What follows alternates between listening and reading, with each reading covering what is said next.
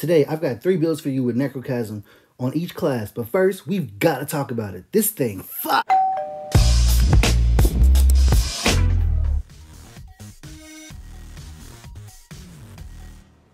With the final shape dropping, I have a Necrochasm build for you today. All these clips are pre the final shape. As we play more, I'll update it. Necrochasm will be getting a buff, and the Catalyst, which I don't have yet, is getting a rework.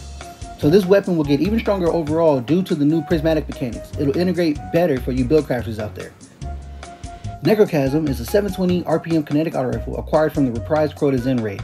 Pick up the discarded sword after defeating Crota to start the bottomless pit quest. It's a bit of a grind, especially if you're not lucky with oversoul drops, but it's worth it. On top of having pretty juiced stats, it comes with arrowhead break for recoil control, ricochet rounds, for even more stability and a touch of range, and desperation, which at the moment is unique to Necrochasm. It states reloading after a precision final blow or a final blow with the cursed all explosion increases your rate of fire and improves stability and aim assist. It also has hand-laid stock for even more stability and recoil control, effectively turning this thing into a laser. Now, for the most fun part, its exotic perk, Cursebringer. Precision final blows with this weapon trigger a cursed thrall explosion. Final blows with cursed thrall explosions refill the magazine. These explosions seem to sort of stack too. I've noticed in PvE, when an ad dies to the explosion, they also explode like a thrall and it spreads. Also, Necrochasm is a weapon of sorrow. Cursed thrall explosions spread a small amount of poison to anyone unfortunate enough to get caught up in it. It also got this cool ornament called Corrupted Logic for that wicked Siva look. The first build is on Striker Titan with Thunder Crash. For abilities, I'm using Thruster, Strafe Lift, Seismic Strike, also known as Shoulder Charge, and Lightning Grenades. For aspects, I'm on Touch of Thunder for better nades and Knockout for better melee, health regen, and most importantly here, Amplified, which gives a total of plus 50 mobility across 5 tiers but does not exceed 100. This results in a 12.5% increase to forward movement, which matches the maximum sprint speed you get from carrying a lightweight weapon, as well as slide distance, jump height, and weapon handling for a whole 15 seconds. The fragments are Spark of Resistance for extra damage reduction and a bump to strength, Spark of Feedback to take Knockout even further when I get into a melee engagement, and a bump to resilience. Spark of Haste for a whopping plus 30 to resilience, recovery, and mobility, which activates shortly after sprinting, which we're doing most of the time. Finally, Spark of Instinct to jolt nearby enemies while critically wounded. I'm using Necrochasm with Mercurial Overreach in PvP, but you can use any arc special you want. That's really to keep Amplified going. I also recommend for PvP using Eidetic Kindness with Volt Shot. Our exotic armor of choice is the Octum War Rig. There are many good choices that fit the build better, such as ACD feedbacks or Doom Marchers, but I found a little more utility out of the War Rig. Next up, we got Hunter. Starting with the mods, I spec'd out fully for my secondary, which is Beloved. It pairs really nicely with Necrochasm. Due to this auto rifle's rate of fire, I treat it like a medium range SMG and use the sniper to cover most of my other ranges.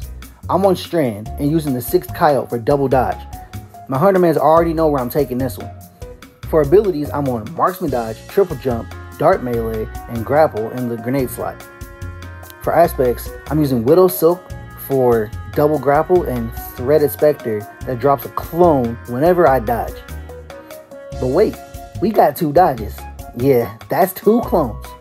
For fragments, I'm using Thread of Ascent for more reload and a bump to mobility, Thread of Warding for woven mail on orc pickup, Thread of Generation for grenade energy when I deal damage, which gives even more grapples, and Thread of Transmutation to create a tangle when I get woven mail. Honorable mention to Thread of Isolation, which emits a severing burst from rapid precision hits, creating a tangle on elimination. While there are many better strand-specific build options out there, the neutral game of the 3rd runner class pairs really nicely with the way Necrochasm works. Again, this allows me to stay highly mobile and to keep constant pressure on the opposition. Also, my clones add an element of misdirection to the mix of things. Between that clone detonation, Threadling spawning from it, and Necrochasm, more often than not, they don't realize where they're being hit from until it's entirely too late, and I love it. Another honorable mention here, Necrochasm goes hard on Arc Hunter as well. If you'd like to see that build, let me know in the comments also. Now last, but certainly not least, we've got the Warlock. This one by far took me the longest time out of all of them. Fun fact, as mentioned earlier, Necrochasm is a weapon of sorrow just like Osteostriga, Touch of Malice, and Thorn, so it works excellently with necrotic grips. When you defeat an enemy, you'll see a green pulse from the target that spreads poison. This is really dangerous for Necrochasm due to the simultaneous thrall explosions. Necrotic grips also gives an aerial effectiveness bonus to all weapons of sorrow. This makes clearing adds incredibly easy and satisfying. Now add in all the strand waves to unravel, suspend, and thread links, and we've got an absolute cluster of BS on the screen at all times. I began with the strand build using the Weaver's Call aspect for thread links and Mind Spell Invocation for extra grenade utility. Here, every option is really good, but I chose to stay on grapple for mobility and thread links off that melee. For fragments, I'm using Thread of Continuity to give the strand effects longer duration, Thread of Generation to recharge the grapple or whatever grenade I decide to use when I deal damage, Thread of Isolation to sever targets and make a tangle, and Thread of Evolution for better threadlings overall.